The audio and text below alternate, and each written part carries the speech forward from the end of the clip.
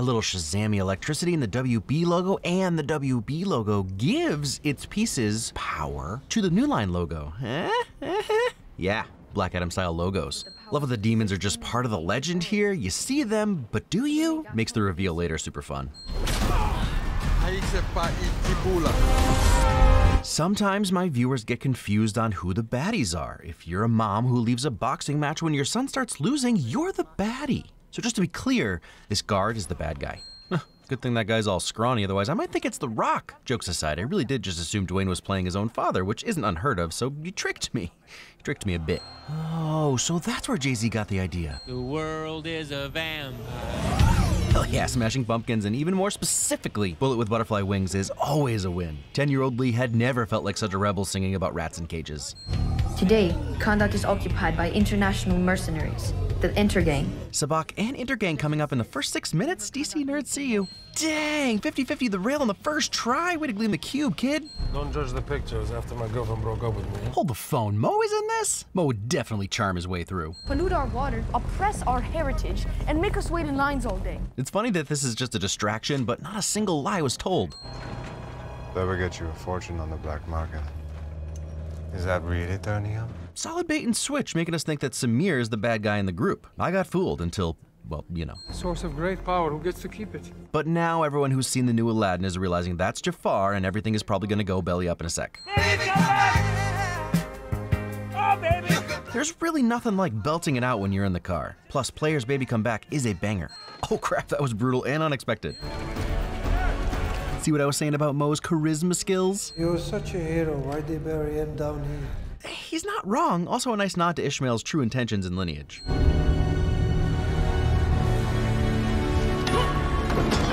Lauren Balfe always elevating the scenes and never distracting from them. Say you go.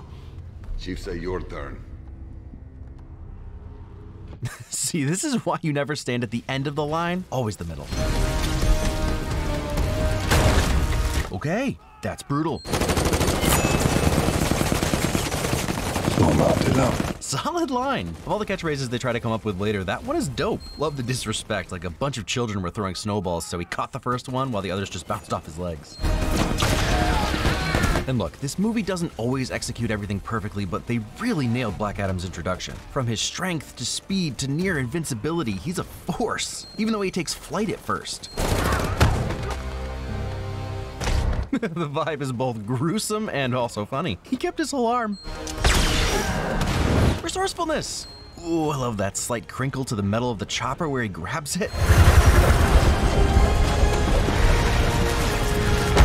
Man, is this an epic orchestral version of Painted Black? With all the insane action going on, it could almost slip by, but then... I see a red door and I want it pink with black. Ah, there we go. Again, this intro to Black Adam is everything I could ever want. It's Quicksilver's kitchen scene, but with way more death and malice. Oh, I might have just left it in. And you know how we feel about dudes not looking back at explosions as they walk away. Good, we feel good. Quick thinking. It kind of makes sense that he wouldn't know it would explode. He's like a little kid learning about the world. Ha, the timing of that foot falling over is fantastic. God willing, we won't see him again. Oh, the sound design here. There's almost a splat sound to it. Oh, and good morning to you, too. Shove it up your ass, Carter. We'll never complain about more Viola Davis as Waller. And I like to think that Viola is just as annoyed as Waller to have to keep coming back. Yeah. Don't let anything happen to it. It's vintage. Henry Winkler shows up for a 20-second cameo, only 7 of which he's visible, and it's 100% worth it. Gene Cousineau can do no wrong. Well, the Dr. Fate genuinely looks like he doesn't want to touch the helmet, but he knows he should. Seeing into the future really does sound like a curse. Was I staring again? Only half an hour or so, sir. Maybe next time honk the horn. Of course, sir. See, and I would assume future viewing would be like sleepwalking, and you never wake a future viewer. We don't need passports. We're the Justice Society. If you're not a DC fan, you might be wondering why they decided to make an Asylum version of the Justice League for their own movie, but don't sleep on Battle of Los Angeles or Sharknado. Is this entirely made out of nth metal? Nth metal from one of the versions of Hawkman's home planet Thanagar? Nice Easter egg for us nerds. Ha! Faceless soups. Can't imagine what that's about. What happened to the crown? Too much? I doubt I would have bought into the whole demons forged the one true crown, etc. thing either, but Kareem would have made a fascinating sabak. You know it's cursed with demons, right? I love how the couch just slides in front of his legs. Wizards. Fair. Clint's skills would seem like sorcery. Actually, we still have a lot of enemies that need vanquishing. Then destroy them. Intergang have guns and flybikes and Eternium rockets. We have my mom. First of all, never underestimate the power of moms. Second, Adriana actually is a hero in the comics, as is Aman, so death here isn't far off. I love that not only does he not use doors, he also refuses to walk downstairs. And honestly, I get it. What's the point of exercise if you can just say a word and become an absolute unit? I mean, sure, exercise is proven to help with mental health, but it's pretty clear that's not a priority for Teth Adam. The superhero industrial complex is worth a lot of money. That really is quite perfect. We all think that aliens or people with superpowers would completely change our world, but nah, bro. We just figure out a way to monetize it. How else can I put this? We live in a society? Am I blowing minds? I think I am. This is not a very good plan. Yeah, well, bad plan is better than no plan at all. That's probably true. A little disconcerting coming from the people who are supposed to save the world, but still probably true. Look, stick it to your oppressors all day long, but what did the delicious pot of dumplings ever do to you, Aman? What was I telling you about moms? I love that the Intergang guy tries again. I guess a bad plan is better than no plan.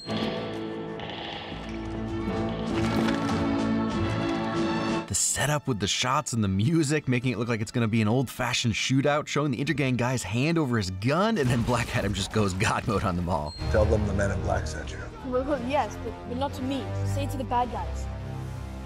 But before you zap them.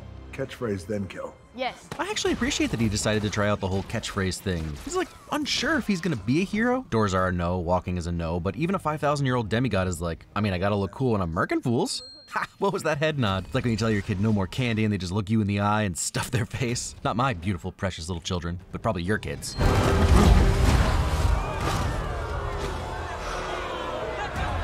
He looks awesome, but yeah, dude, you just saved the oppressors, not a way to make new friends. I don't know their crimes, but whatever they are, these men should face due process. Pretty bold words coming from a guy who's buddy-buddy with Amanda Waller.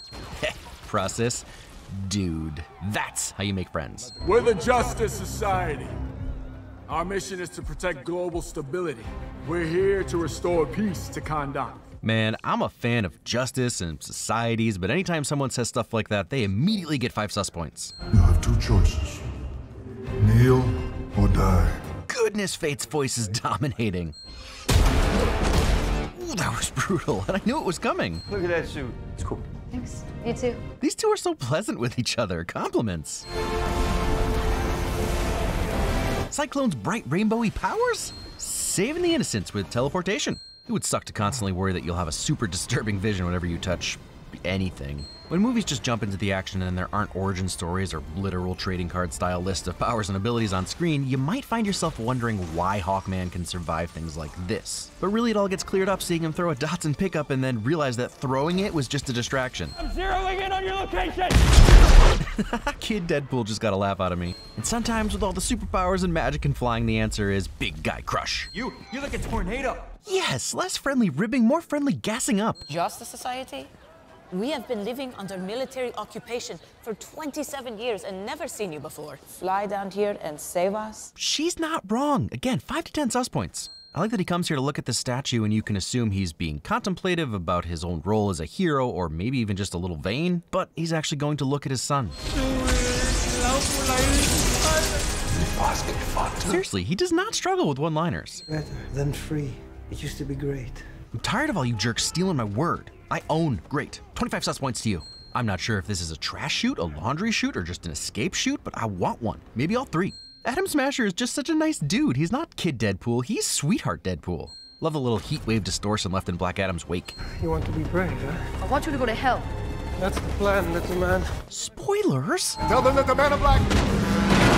You have to appreciate how hard he's trying to get the catchphrase in there. He's not affected by the spinning at all. I can help you, but no more extrajudicial killings. Most world governments don't care about that, so good luck getting Black Adam to care. Careful, dude. I almost hit you. When slapstick works, it works. He threw a guy and then sped up the guy's bike to hit the guy, causing a sick explosion. Tight. Ah, the old Silence of the Lambs trick. Always love it. So suppose they didn't have doors in your day. I literally wrote that joke down earlier and then Pierce had to step all over it. And I have more evidence to make the joke because Pierce didn't see these ones. But seriously, balls aren't cheap, stop doing that. Although the last one is actually epic in the distance. Tell me what you did with Aman. Where is he? I don't know. Hey, we've established you go after kids, you die. He is at our mine. In the desert. I can show him! Also, you go after kids and you're a snitch, you definitely die. You said you wouldn't hurt the prisoners. That was sarcasm. Well, technically, it was just a lie. Honestly, it's a fine line sometimes, but good on Adam for owning up to it. If I didn't know better, I'd think Adam and Hawkman... Wait, wasn't that Michael Scott's fake superhero name he came up with when Andy was trying to get him to hate Dwight? Hawkman. Yes, it is. Anyway, what was I saying? Oh right, they don't seem to like the Justice League members. Hank must have had a really strong neck. No, it snapped when I killed him. Honestly, I like a hero with zero chill. You gotta hold on to what you love. Stop. Hawkman. Somebody's gonna die. Who is it? Atom Smasher? It's Atom Smasher. Oh, that would have been my guess too. When it's time for you and I to say goodbye, you'll know. Well, that's cryptic, but also a smart way of helping Hawkman not change the future. These hero types are more likely to change something to avoid someone else dying rather than themselves. This is where you come in. Are you ready? Damn it. Just impossible to control. He's like an invincible 2-year-old. Not your son. Not your country. Not your decision to make. Fair, a little judgy coming from the guy adding new doors to every building, but still fair. They say when Hurut died, you wept like a baby. I wonder if you'll do the same for them. Now that we know Ishmael had to die to become Sabak, it makes sense that he'd taunt Black Adam like this. Because, yeah, I'd probably kill this dude after saying that too. There's something very satisfying about the way Adam just moves through things like the railing because going around them would be like us going around toilet paper in our way. And saving your new little John Connor buddy. And an all-around stellar sequence. All the Intergang guys get fried, Hawkman covers Adriana, Fate covers Amon, and Smasher covers his crush, Cyclone. Oh, and Black Adam pretty much turns everything to dust. It wasn't a bullet. It was me. He may be kind of a jerk, but he's honest. Honesty. I love that the Rock's shrunken form is still an Adonis. So it's actually Benjamin Patterson's workout routine. Skinny Death Adam. Obviously Dwayne "The Rock" Johnson's workout routine as well. To be fair though, I follow his Insta for the sushi cheat days. So a fun fact is that Teth Adam means Mighty Adam, and once he goes all dark and starts killing willy-nilly, the Shazam wizards start calling him Chem Adam, which, you guessed it, means Black Adam. Waller sends her regards. Yeah, underwater ice prison guard probably isn't a promotion for Harcourt. This feels like Waller punishing her after Peacemaker. Oof, knowing Waller, that's kind of bleak. There's definitely people in those cells who shouldn't be. That is awesome. I want that. Who's got the connect on the convertible jet submarine? Anyone in my audience? You earned this. Did he make that? That looks like Sharpie. Is Atom Smasher the sweetest superhero to ever live? I have no fear of death. See what I mean? It's the best way for fate to play it. These heroes love an honorable death. The underworld is a mirror to our own. Man, it always comes back to the upside down. Our name.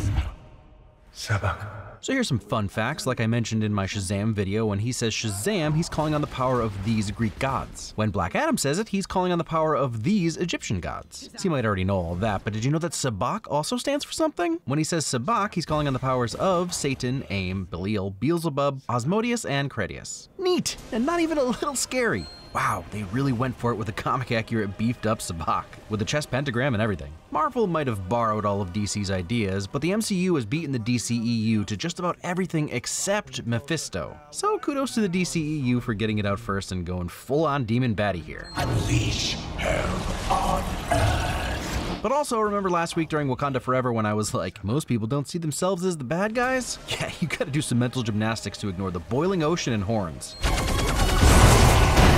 Oh, chest fire. Fair. Appropriate reaction.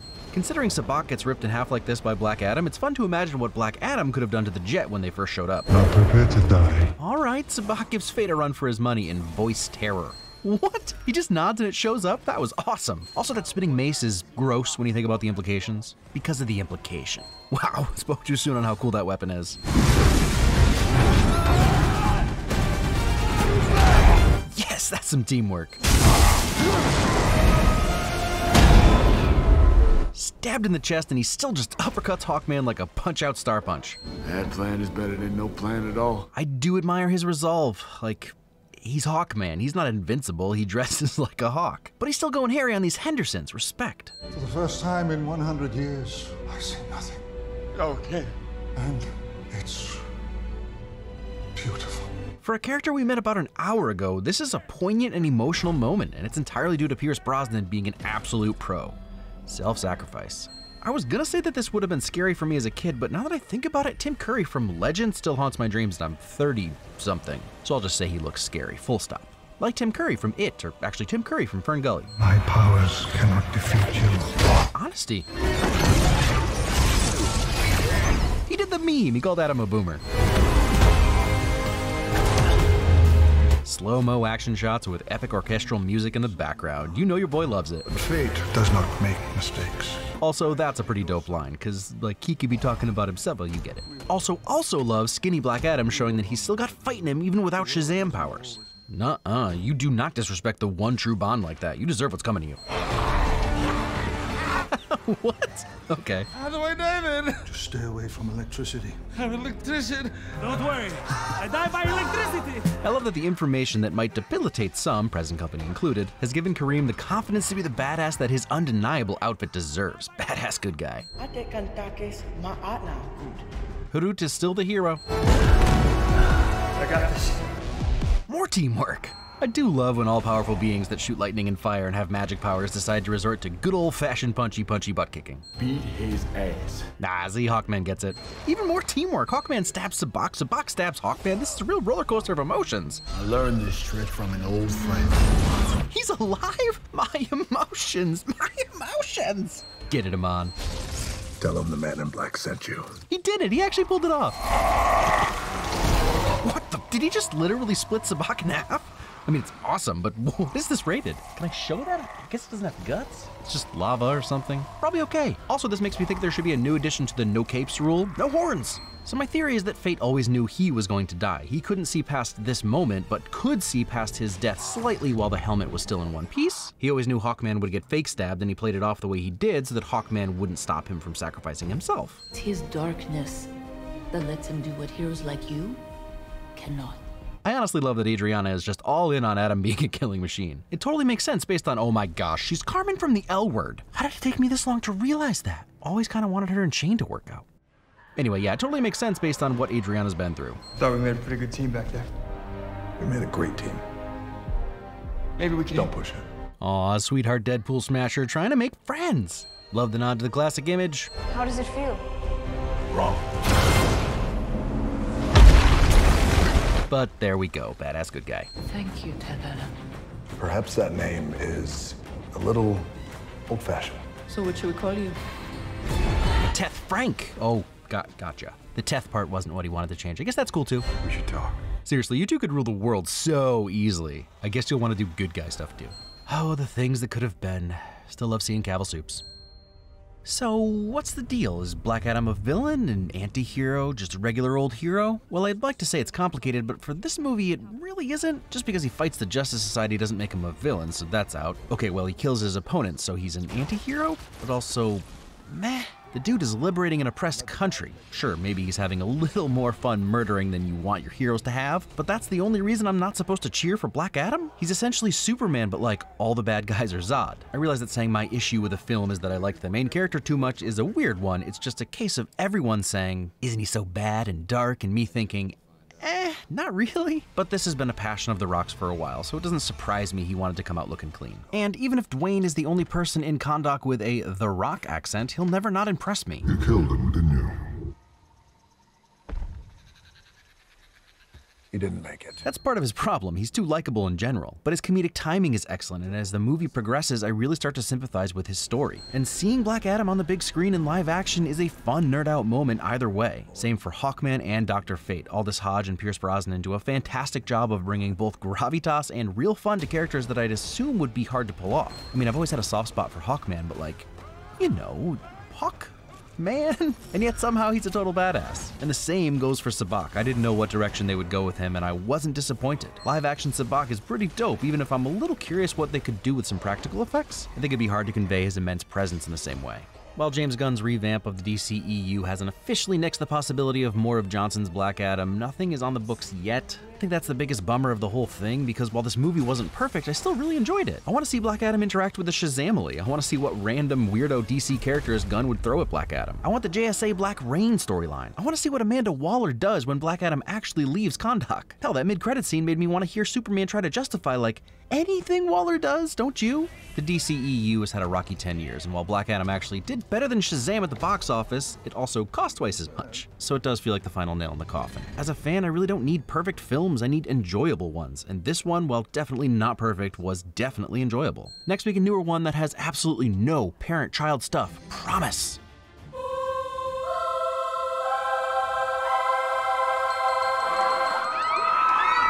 You definitely need a catchphrase. Something blackout badass to say right before you absolutely cook some dude. Scorching!